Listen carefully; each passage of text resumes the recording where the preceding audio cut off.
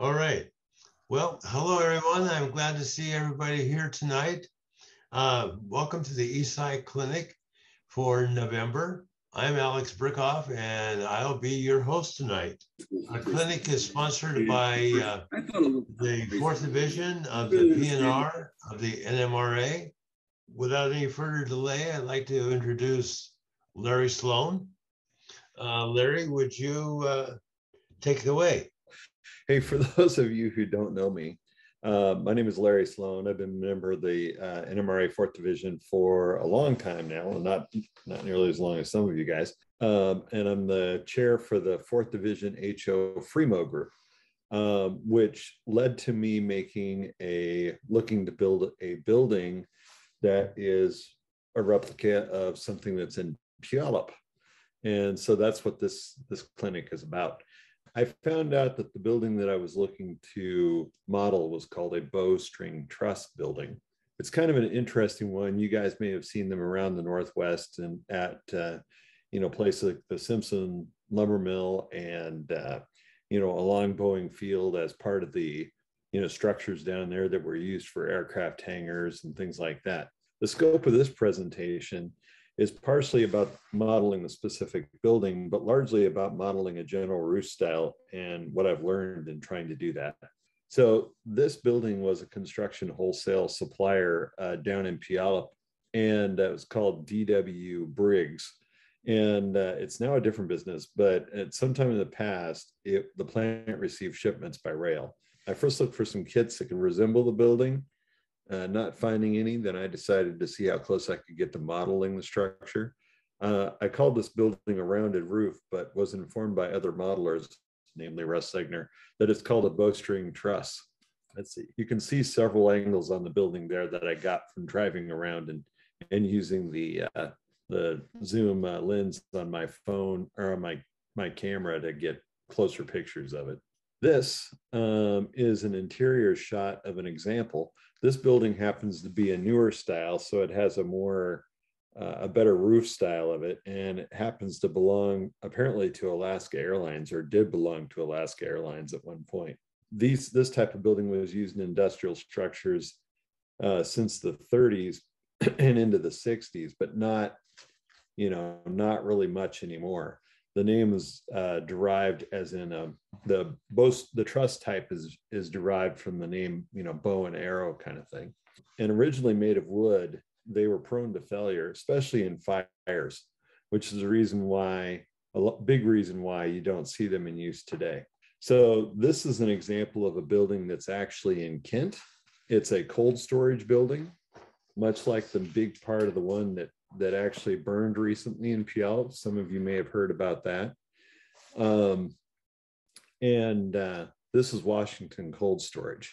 So this one's just rolled roofing. This one is another picture I copied from a random website. This was the old Simpson timber mill or mill in Shelton, Washington. And they had a lot of bowstring truss buildings. If you look back there in the background, you'll see that there's a lot of round roof buildings back there. They sold the plant and they closed it. And the company that bought it, which I think was Sierra Pacific, came through and took down a lot of those buildings and have built some new buildings in their places. So you won't see those anymore. This is where I started on modeling the structure. I decided that since the structure would live on a module, it needed rigidity. I also didn't want to spend a ton of money on material that's not seen. So I made the structure from foam core board.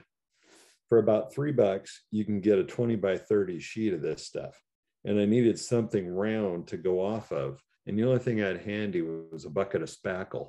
So I took the bucket of spackle and drew the circle around for the top. And later someone suggested that I should have used a dinner plate for a more broad curve. And I agree with that. This curve is way too much, but without much more than the info I got, the measurements that I got from basically looking at Google Earth, I took this stuff and started to build the structure. This is my first attempt at building the structure.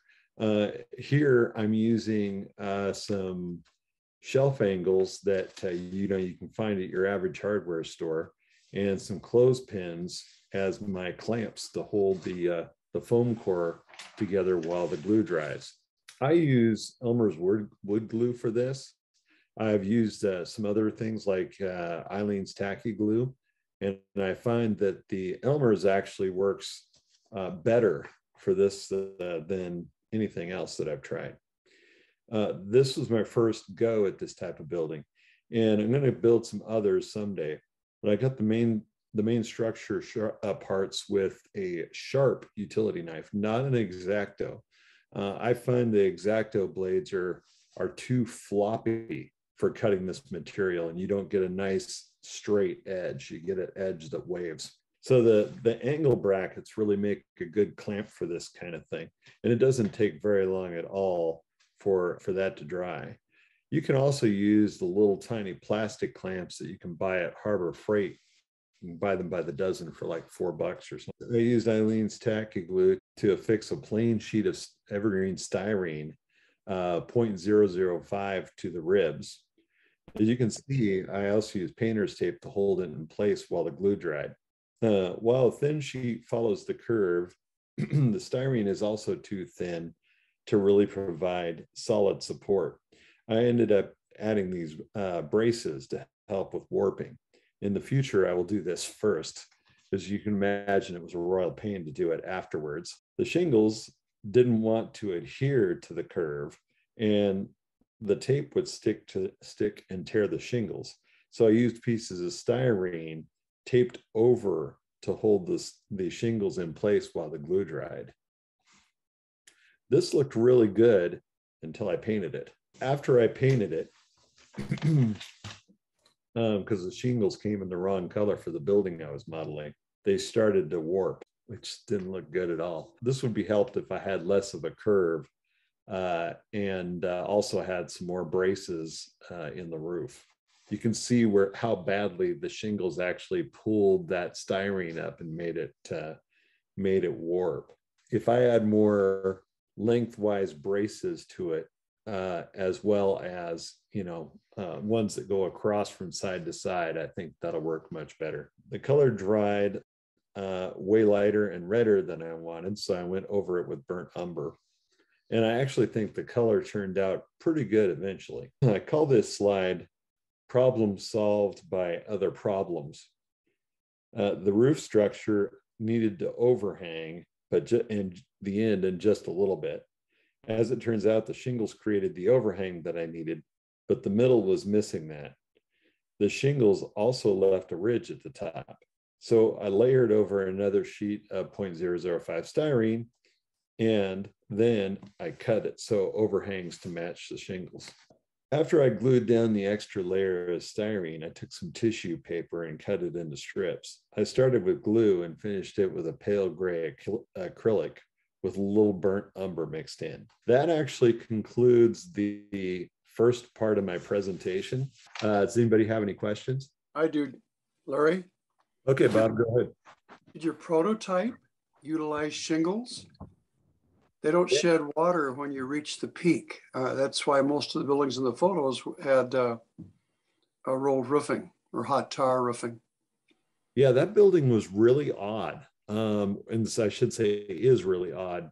I zoomed in with my camera and I was able to tell that the lower parts of the sides of the roof were shingles and the upper middle piece was rolled roofing.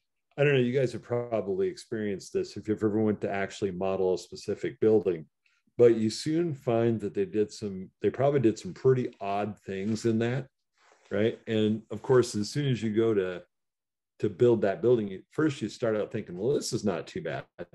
But then you go to model the building and you find they did some really weird things that you end up having to if you're going to try to replicate the building, you end up struggling to replicate all of that.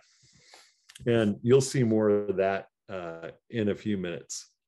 Anybody else? There's quite a few buildings in Burbank. The movie studios use that structure, that type of structure in the 20s and 30s. And I guess if anybody's down in the LA area, they might want to stop by there and or do a little electronic surveillance.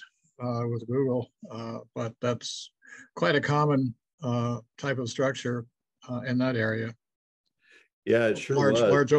Large open span. Yep. And there still are a lot of them around, but they tend not to build them these days because those roofs were prone, especially if they had a fire, they were prone to collapse.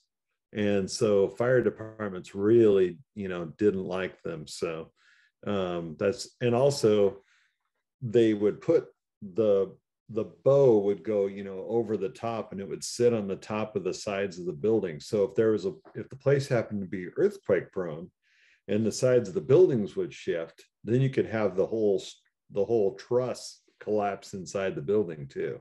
They've stopped building buildings like that. It kind of actually makes me wonder how the ones in California have survived for all these years, Yep, Larry, some of that something was shown in your Alaska Airlines photo. Yeah. There you can see off to the left of the photo, there is a tie that ties the truss to the wall. You see it right there at the very edge of the photo, left edge. See that red triangular piece right there? Yeah. Oh, yeah. Yeah, I see that. Ties the truss to the walls. So this is a very modern truss where they have addressed earthquake lateral force requirements. It was interesting because this was really, I had a hard time finding interior shots or pictures of a bow truss building. This was basically the best example I could find. I love doing presentations because a lot of times I'll pick up stuff from people while I'm actually presenting, filling in details that I didn't know. So anyway. Larry? Yeah, Russ. I had a number of clients in the industrial area, the Soto Center, who had bowstring truss roofs on structures. And the best one is on 6th Avenue at Lander Street, which was a moving and storage building. Then FedEx took it over. And then it's been subsequently purchased for a series of smaller tenants. Typically, these did have the rolled roofing on them, and they could be a pretty good radius, not as flat as this, to shed snow. Snow loads would be the biggest problem. The one thing that I always thought was interesting is that the material that extends between the trusses, which normally you would expect to have purlins and so on, was actually 2x6s on edge, laminated across the entire surface of the roof.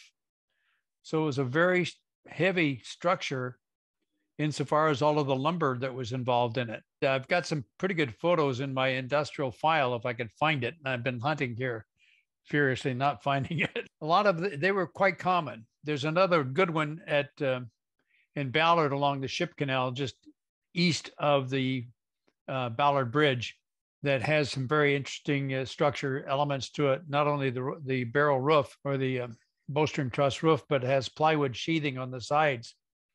It was built in the 40s and very interesting structure. I mean, there was really a lot of those buildings in this area at one point. I remember seeing them when I was coming up I-5 North when I was a kid, whenever we would go to Seattle.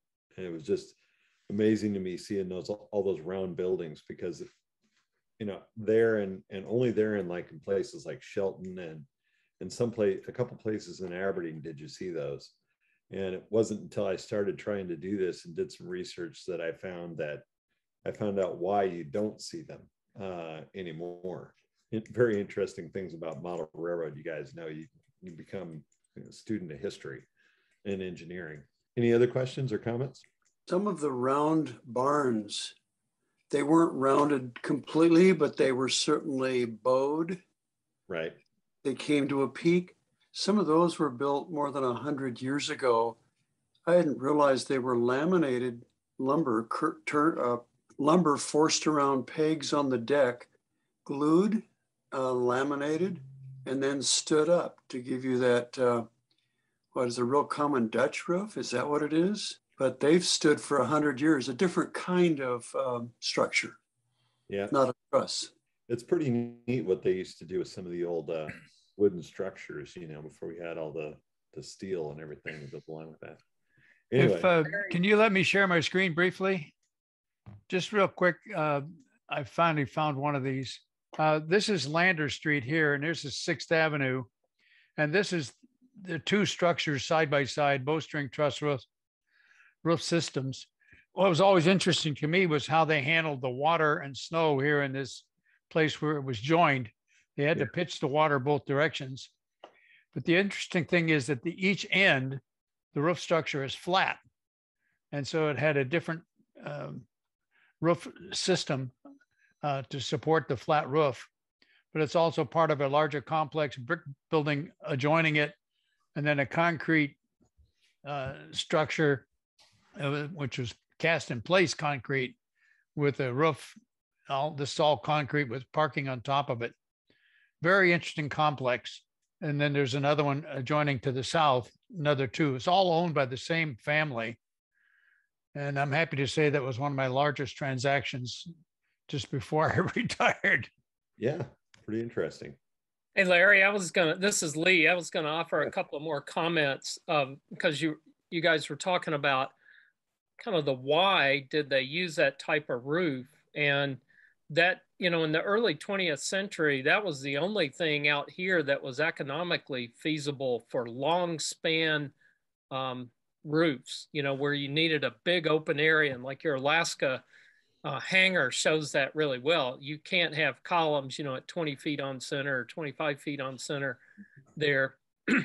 And so the alternate would have been steel, but that would have been incredibly expensive because it would have had to been fabricated and shipped from the east at that time. And so we had tons of wood out here. You just bolt it together. So it was kind of a logical thing to do for the industry here locally. And today we have, bar trusses or bar joists that you can buy, steel truss. And many of those are fabricated in the Salt Lake area, for example. So they're easy to transport, and, the big box stores are using that today. But in the early 20th century, wood was the thing. The interesting thing is some of these buildings I've seen on cinder block or concrete block walls, but this particular set of buildings that I mentioned here at 6th and Lander were on cast concrete walls with pilasters and so on cast in place. And if you're in the area, I commend it to you to go down and take a look. They did an exposed aggregate finish on the outside walls just for architectural features and so on. I was trying to model that at one point too, and I ended up painting sandpaper. Okay, part 2. So this was the building that I was looking at. And as you can see, it looks like almost a shiplap exterior, but it's painted, or not painted, but it actually looks like it's a metal exterior. It's really odd. Those two doors are so close, you couldn't put two 40-foot box cars together and use both doors. So, but that's the way I was going to build the model because, it looks like the prototype. So here's the cutouts for the doors. When I went to do that, I didn't have any doors that were even close to the prototype. So I built some frames out of evergreen styrene 060 angle. For the cement foundation, I put down some tissue paper with gray paint. And then after that dried, I used a sponge and a wash of India ink with alcohol to give it some character. Well, you'll notice the seams in the building. And I replicated this by making cuts every few feet on the surface. And then I applied an India ink wash to make the doors seem well loved. The gutter is a 100 styrene channel. And then, of course, I painted the sides with, and I feel like I'm just going to say this later in this presentation, but I painted the sides with a silver Sharpie because I found that was the easiest thing to paint the styrene with. This is the other side of the building, and I had to guess at the window sizes and locations. One of the more modern windows, the left, of the more modern windows, the left window appears to be slightly smaller than its partner. I guessed They were 4x6. That style of window has not been made in HO. From the searching I've done, none of those windows come up. So I cut window holes for this side. The right windows are the modern style, not made by any manufacturers. And I started to make scratch built windows. Oh, one thing to note, you'll notice that this looks backwards from the prototype. And there's a reason for that. I laid out the track without, looking at some, satellite photos and such. And then when I actually went and compared my track layout to the real thing, I realized that I'd laid out the track backwards. So I ended up having to build the buildings backwards to make that work.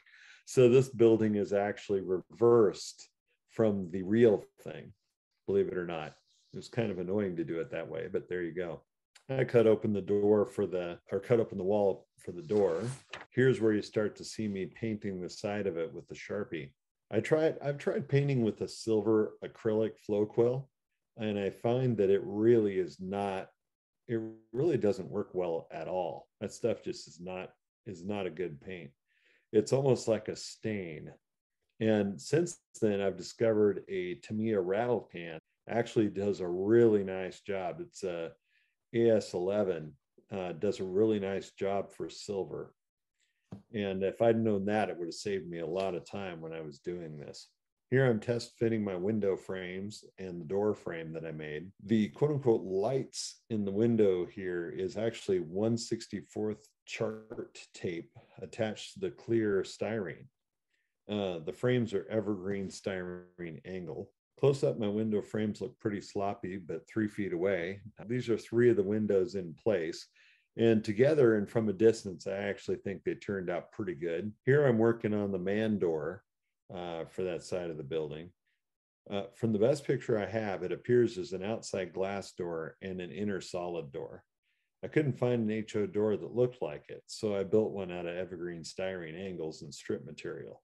The windows on the upper right are modified Tichy products. Those on the lower right are custom from styrene L strips. Those were 060. Since then, my friend Chip Van Gilder actually 3D printed some more modern aluminum frames for the windows. And those actually worked pretty good, but I already had these made. I painted the black frame of the window on the upper right with a Sharpie. It looks crude in the picture, but from the usual viewing distance, it works well.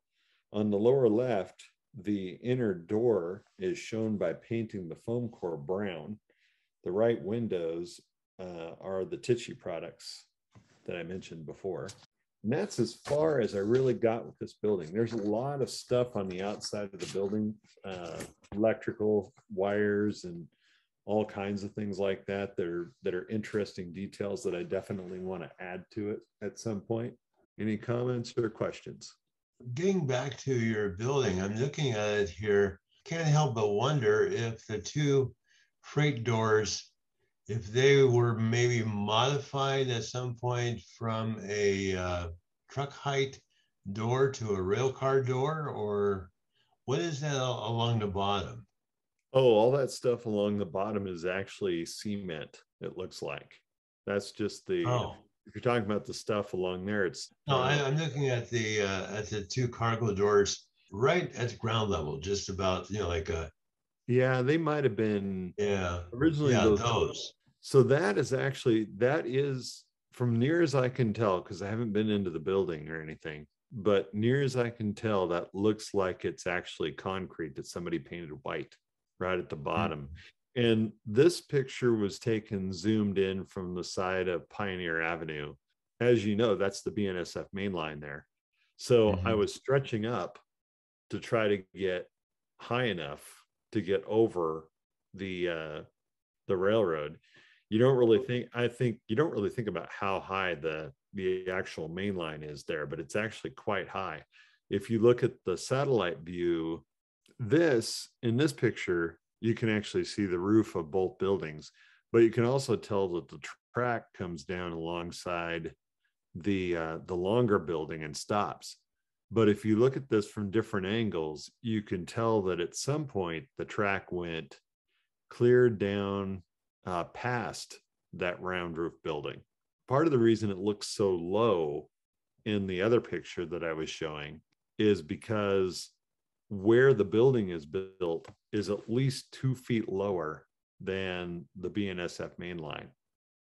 So when you're looking at it, you're, from over here on the road, you're not, it looks like it's really low, but it's not actually that low.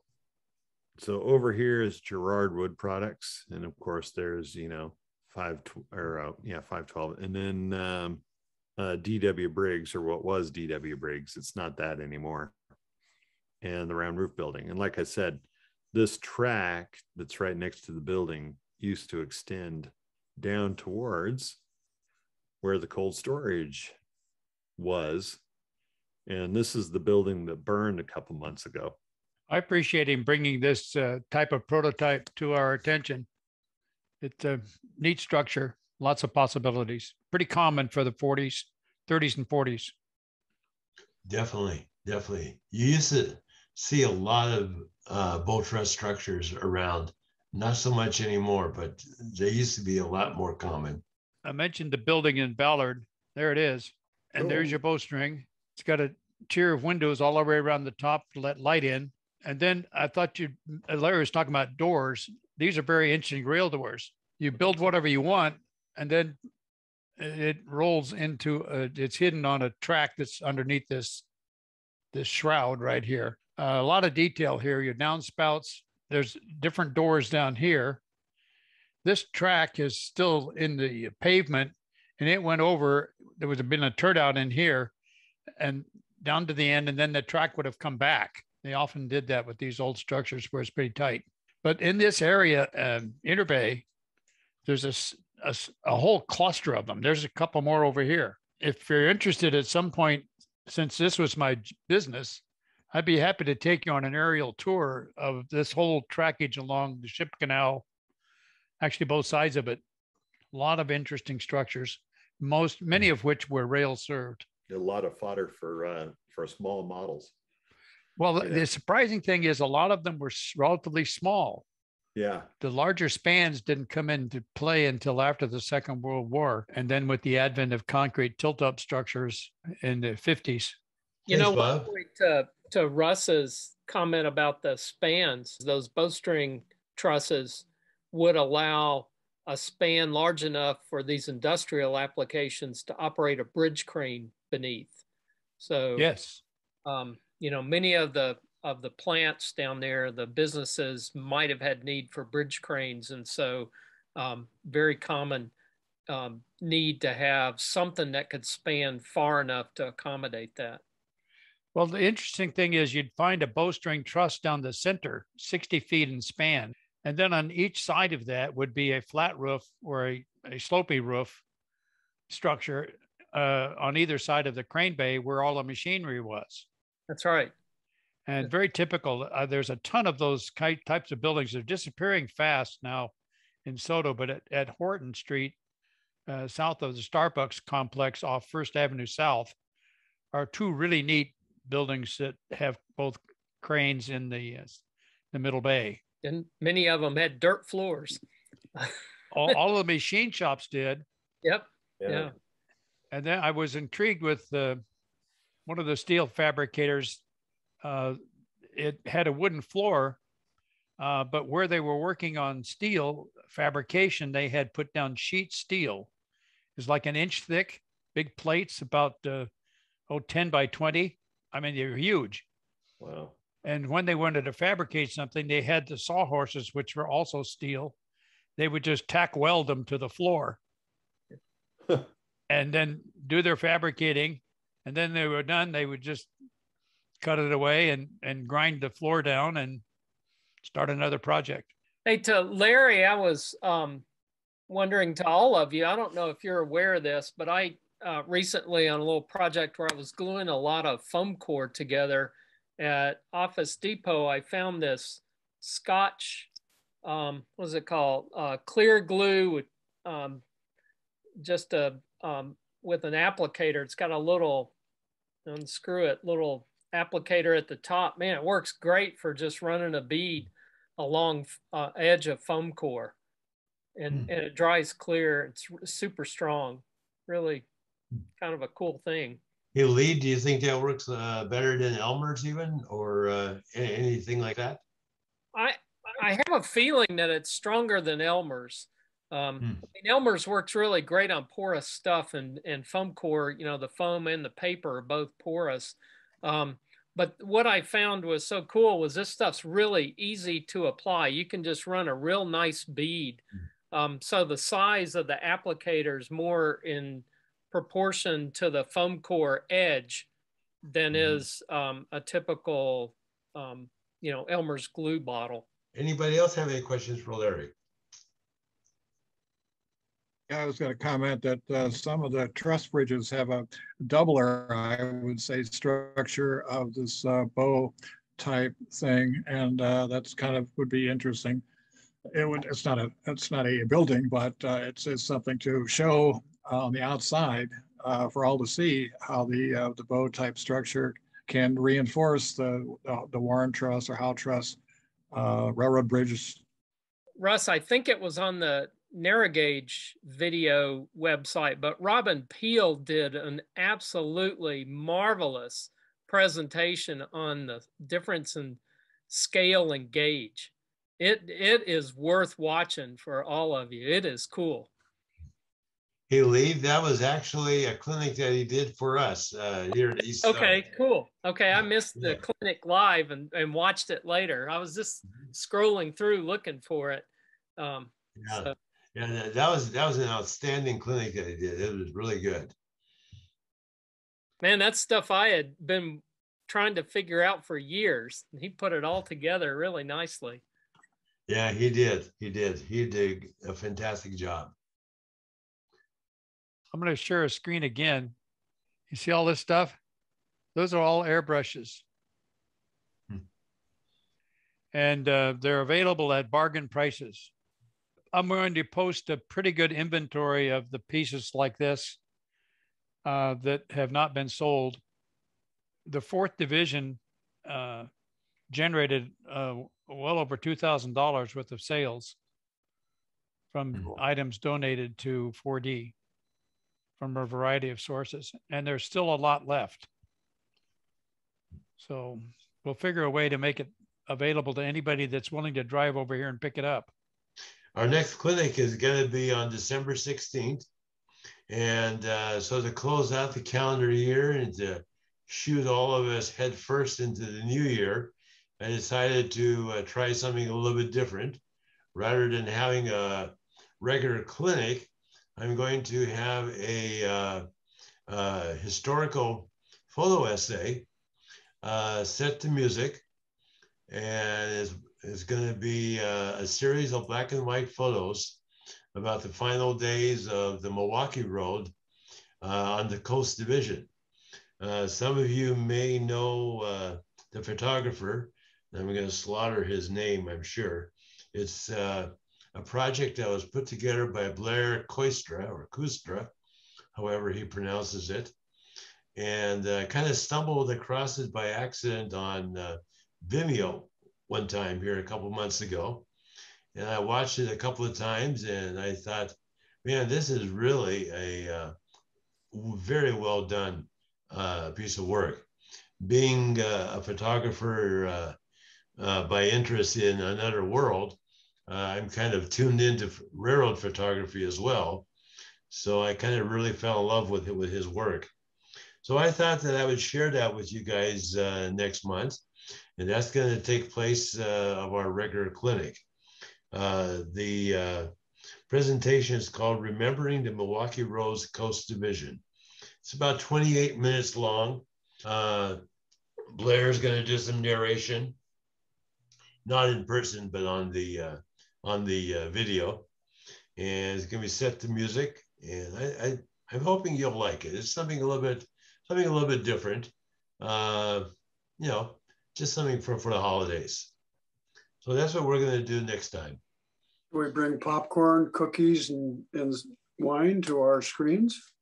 Yeah, you guys can if you want. I mean, it's up to you. Yeah, I'll have I'll have some of my favorite beverage here. Good idea. I've Yeah. seen this that Alex speaks of. It's excellent.